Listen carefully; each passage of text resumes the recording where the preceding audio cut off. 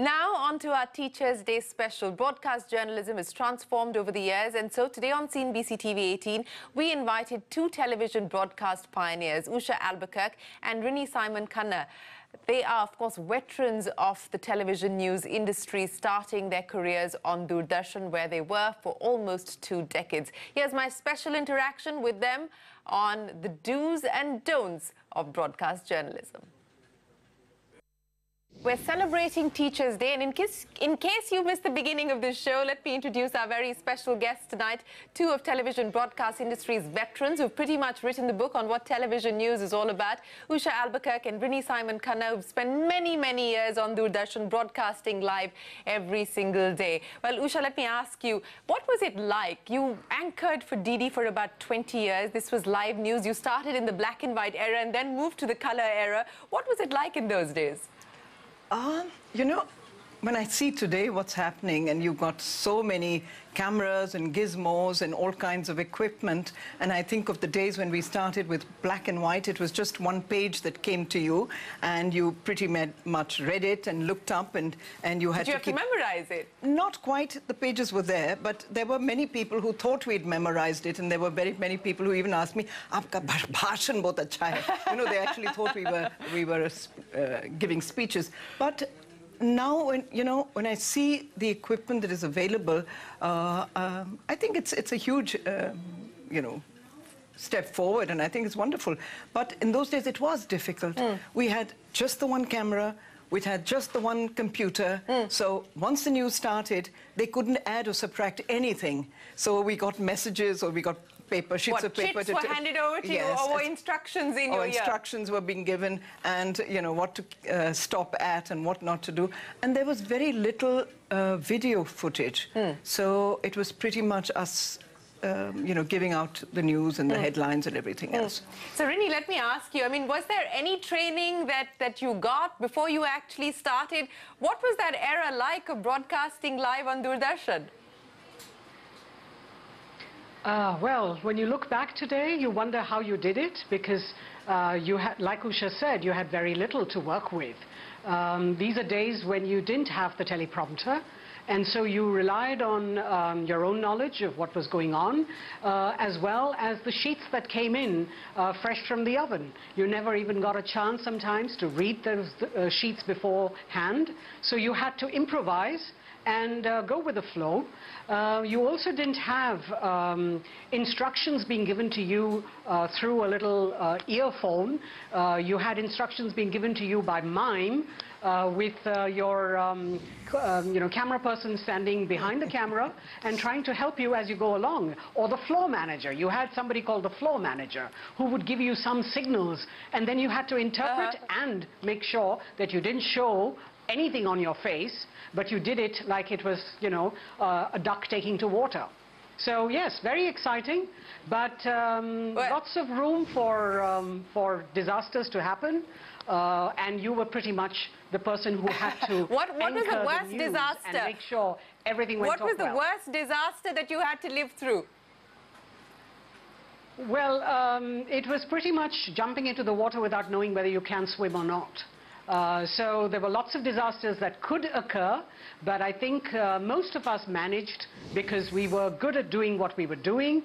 A lot of us were journalists who had been trained.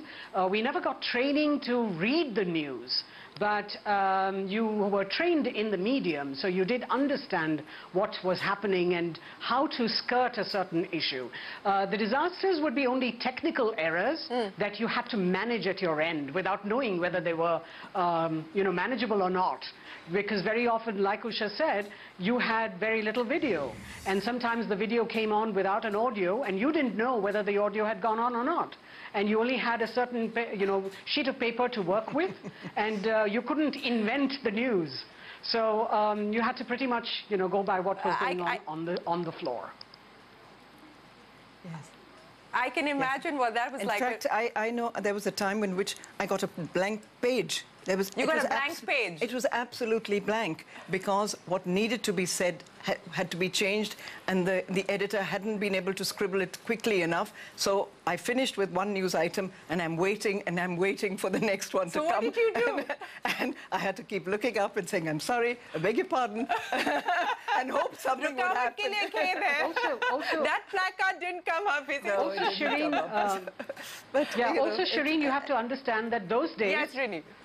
Sorry. Also, you have to understand that those days we didn't have computers. They were being actually typed on a typewriter. So you had a sheet that came to you, and you had a carbon copy that remained with the editor. So you would pretty much go with your copy, and sometimes there would be errors in the typing. There would be typos. So for instance, you had a line like, police were combing the operation, grammatical mistakes. and the C got replaced by B. So it would read as, police were bombing the operation. And you had to have the presence of mind to correct yourself immediately and not wait for somebody to tell you, oh, you read it wrong. Absolutely. But, you know, this was not the era of breaking news every minute. I mean, No. today we live in an era of breaking news practically every second, forget every minute. But, you know, were there instances where you had to deal with news on the fly? There was, when something... Yes. You know, really disaster happened. Like, I remember I was on news when Operation Blue Star happened.